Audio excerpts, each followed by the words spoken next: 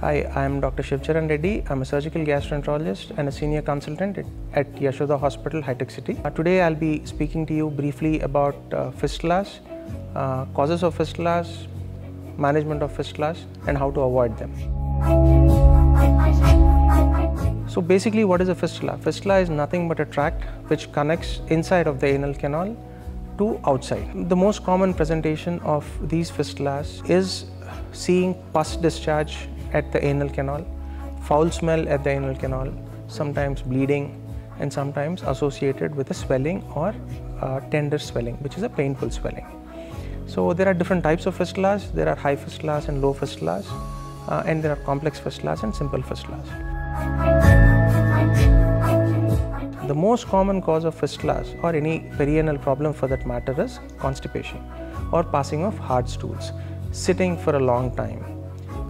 These are the most common problems which constitute more than 95% of the causes of fistulas. There are other causes like infective causes like Crohn's disease, inflammatory bowel disease. There are patients where immunocompromised patients also can get these. Tuberculosis is another such cause. So apart from this, the most important thing, like I told you, is constipation, and avoidance of constipation can prevent the occurrence of fistulas in about 90% of the patients. So how do you diagnose them? The easiest way to diagnose fistulas is clinical diagnosis. Any colorectal surgeon or a surgical gastroenterologist can do a per-rectal examination and identify external opening and an internal opening, and pass through these is an easy identification of fistulas. Other imaging modalities like MRI fistulography or transrectal ultrasound are also commonly used. So coming to the treatment. The treatment of fistula is part surgical and part lifestyle management. Surgical treatment of fistulas constitute of so many things. It is a traditional fistulotomy surgery where you open the fistula and lay it open. You remove a fistula, which is called as a fistulectomy. The recent usage of laser in the treatment of fistulas is rampant.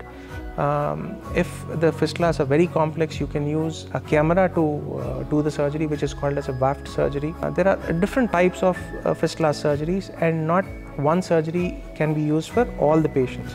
It has to be customized based on the patient and his needs. Almost all the fistulas need surgical management. That is one part of it. How to prevent it? Yes, taking high fiber diet, having plenty of liquids and fluids, doing physical activity, being physically active, not maintaining a static position for a long time, keep moving every 20 minutes, don't sit for a long time.